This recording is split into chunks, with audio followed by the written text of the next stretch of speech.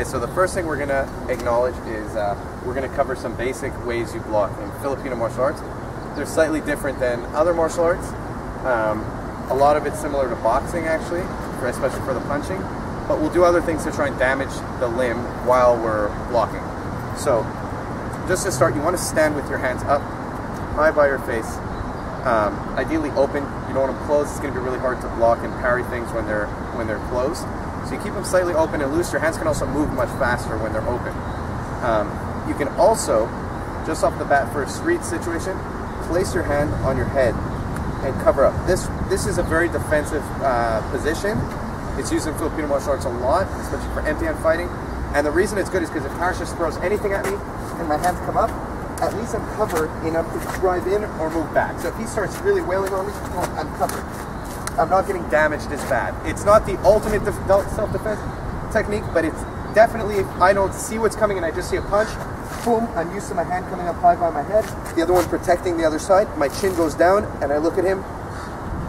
Very effective, and your instinct should also be close in as it happens. This elbow becomes a hit. Okay, so make sure that your hand comes high on your head and the other one protects. In a basic way, the way you want to practice it is your hands are here, they're open, you shoot them up. Get with me? So we're here, shoot them up and protect. You do it on the other side, shoot them up and protect. Shoot them up and protect. Shoot them up and protect. Your hand can come on the inside, can come on the outside.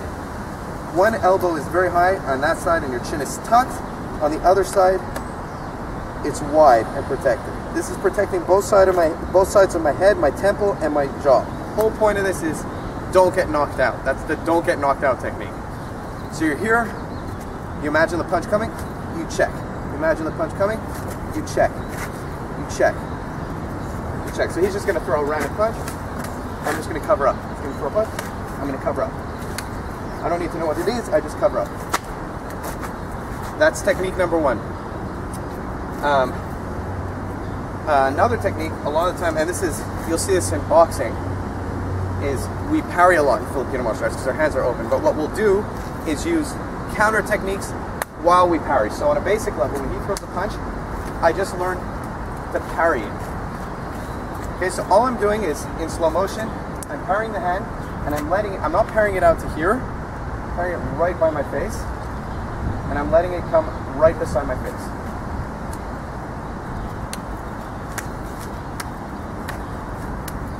So once I'm comfortable doing this, see my hands always stay high, I can start counter punching with the parry. My targets are 1, the bicep, 2, in between the tricep and bicep, 3, on the other side, the actual tricep itself, and I hit with these 2 knuckles, boom, like that, 4, the body or armpit, and 5, you can do it on the other side, I check his hand or his face. So number 1, here, boom. So the way it looks,